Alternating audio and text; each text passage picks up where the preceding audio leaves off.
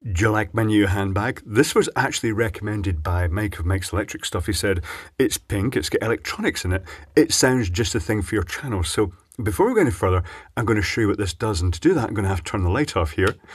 And we shall demonstrate the patterns. So I'll press the test button in the front, and it's got a LED video wall that displays various program patterns. Plus, you can actually put your own patterns in via an interesting interface.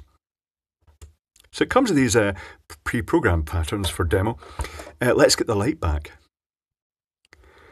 So that was in demo mode. So this thing is a tie-in to a television production called Project MC2, or is that MC squared? Not sure, but it's basically ladies involved in nefarious spy activities. And as part of their sort of merchandise range, they had this handbag purse thing and various other gadgets. And the reviews are very interesting because they range from a load of rubbish. It is a piece of plastic. Can't put a phone in the car while using phone case. It's too expensive for what it is. I do not recommend this product. Very disappointing. Most definitely not a bag to carry around. Expensive and of very limited use. And then it comes to a much more appropriate review which says, cheapest way to buy a 16 by 32 LED panel. Really, the cheapest way to buy a 16 by 32 LED panel. It also comes with a diffuser, which is really handy.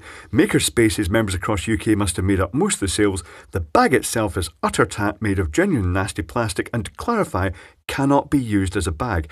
And to be fair, there are other reviews where people have bought this for their kids, and the kids are technically inclined, and they've really loved it, particularly because of the tie-in with the series. So when we open it, and this thing, it looks like a sort of soft, flexible fabric. That's what I thought it was going to be.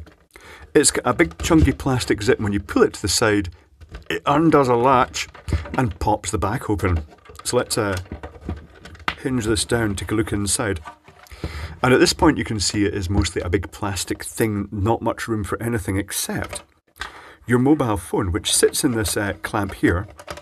And then you've got a lead which plugs into the headphone port. Now, I'm guessing that means that if you download the app, and I've not downloaded the app because I'm going to take this to bits. I'm not going to start programming it. But the app just lets you basically pick colours and then draw sort of images, write your name on the screen and stuff like that, and then download the image. And I'm guessing it does it with audio signals, maybe FSK, frequency shift keying, where they switch between two tones, and the length of each tone is either a 1 or a 0. So that's the divider is the fact it changes frequency. It means it can put data through at high speed. Not sure. It's got a battery compartment which holds 4 AA's and a switch which goes from try me to off and on. So it's in try me mode there, so when you push the button in the front, it will do its little test pattern for a while. And then sort of go into sleep mode again. So I'll take these batteries out at the moment, because I'm about to take it to bits.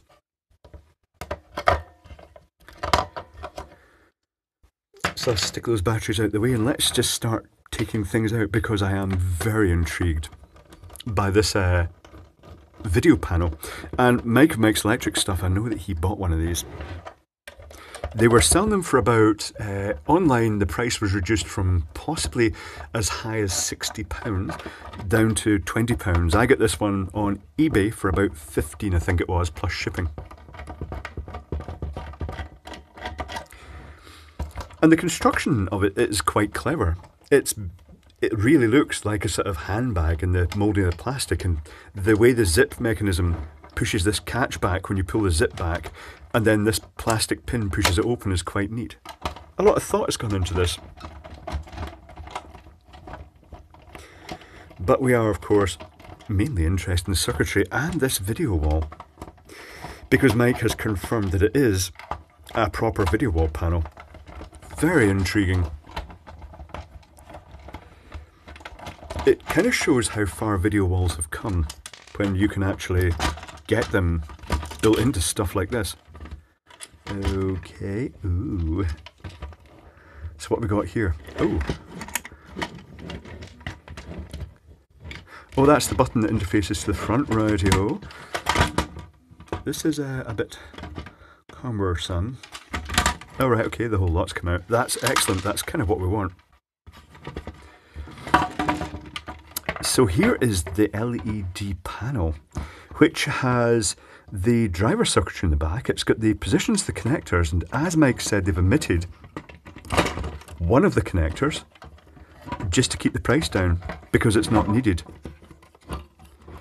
So I'm not sure what these take in. Is it parallel they take in, or is it actually a dedicated protocol?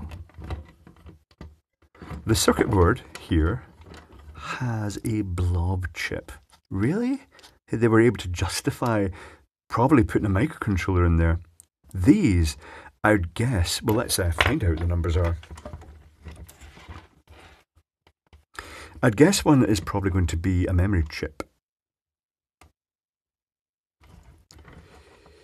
What have we got? What have we got? I'm reading them all upside down. This is not particularly helpful.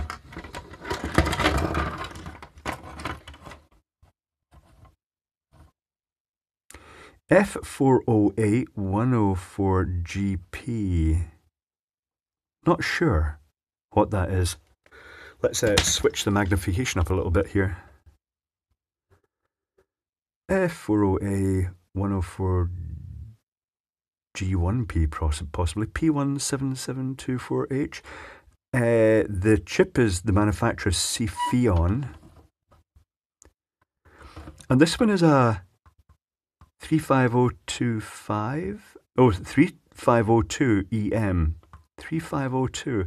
I'm going to check up and see if I can find anything about these. The investigation is complete. The only mystery chip is what's under this rather squint blob here. I'm guessing it'll be a general purpose microcontroller because there's a serial programming port here for programming it. The other two chips on here, well, there's actually three chips on here. There's a little low dropout voltage regulator feeding that chip.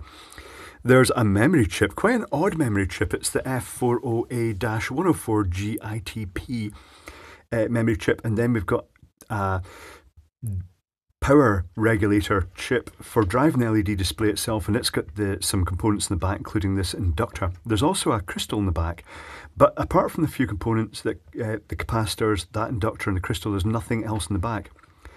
The other area that has a bit of extra circuitry is the connection to the headphone cable, and it turns out that it's got three connections. It's got the microphone, ground and the right audio. So I'm guessing the right audio is data coming into this unit, and the microphone is being used for sending data back or control signals. Excellent. And there's a little off-board button here, and that pretty much sums that up. But then we get on to the spicy bit. This other board here is just purely a switch. That's all, just for setting modes. This is much more interesting, this video wall module. It has a system for putting data along it where it's divided into two. And you can find information on this online. In fact, Adafruit stock these and have an interface for this style of board for connecting it to Arduinos and software routines for putting stuff up in it. So you could, technically speaking, you could get these things and then just get them up and running with the information on Adafruit's site. But all these chips are completely standard. These are MOSFETs designed to drive what I'm guessing is two rows at once. Each one will be switching two rows.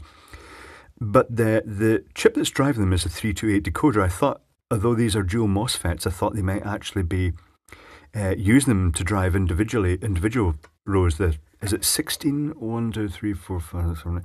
Yes, it is. So I thought they might initially have been driving them as a full 16 outputs, but it looks as though there is only one 3 to 8 pin decoder, which may be then scanning that. These chips here are LED drivers. They're designed to take serial data in and then put it out to the LEDs, and there are enough of them to actually, each one can handle 16 channels. And if you consider that we've got 32 LEDs with 3 channels each, that comes out to about 100 LEDs. And they've kind of divided this. The data is fed as two RGB streams, and the board appears to be divided into two. So they're transferring information across the top section and across the bottom section.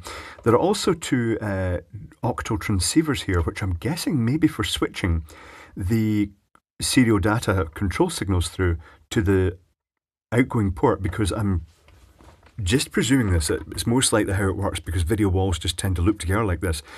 that data will come in from the processor and get shifted along X number of panels. And once it's actually shifted the data across, it will then enable the output. And this thing has the three reds, should I say, the red, green, blue top, red, green, blue bottom. It's got a clock, data, and it's got various other control signals for the multiplexing. And it will put the information out as wide as the screen is. It will send those pixel information bits along until it's filled the whole serial array, not just in this card but in the adjacent cards, and then it will put that information out, but it will also select which of the columns is going to be lit. Now I'm thinking this, it's probably, with these the way these MOSFETs are arranged, it's possibly, and the fact there are two separate blocks across here, it's probably sort of line 1 will light at the same time as line 1 of the second display, and it will go like that, it will scan through them like that. What else is there on here that's a surprise? Nothing. Capacitors, there's no polarity protection. That's not really much of a surprise because it would be quite fierce if there was. They can't just stick a diode in the series because this board, if fully lit, would take a good few amps. It would take a lot of current if all the LEDs were at full white, if it was being used as a full-on video wall panel, because this is capable of a fairly high output, but it's not being used for that here. They're deliberately keeping the intensity down to keep the power consumption low, and also because you don't want to blind people with your pink video wall handbag. But all these chips are standard. The LED drivers are SM16106SC. The MOSFETs here are GS4953. The transceivers are, let me see, what was the transceivers? I had some data here. 8-bit transceiver, they're based on the SIM4HC245. Hold on. SM245TS was the number on them. What else? This is a standard TTL chip. That is the SIM4HC138D. It takes three lines in and then decodes it to the 8 outputs for driving the sets of MOSFETs. And that is fundamentally it. It's a fairly dumb display. It's not going to store data. You can't just send an image to it and have it just sit there displaying it. You're going to have to continually stream data out on each of the two halves as full lines, the full length of the display, and then display that line and then go down to the next line, display that. And I'm guessing that the 8 channels of multiplexing is going to take a lot of strain off the LEDs, in the sense that with multiplexing there's always a risk if something goes wrong and it stops multiplexing, it leaves one line lit. If the processor crashes, you don't want to multiplex too many channels, because that then suddenly that line is drawing a lot of current. You can sometimes see that on displays that have stopped multiplexing and they're really, really bright. It's not good for them at all. But this is very neat, and Adafruit has the stuff you need to actually use these boards. So you could either buy the boards from Adafruit, or you could buy loads of plastic handbags and rip the boards out, as I believe has been happening, and then just find the data and the little interface shield and stuff like that from Adafruit. So it's very neat, very smart. I'm going to have a wee play around with this. It's quite interesting, but it does appear to be an off-the-shelf standard video wall panel. That's neat, very neat.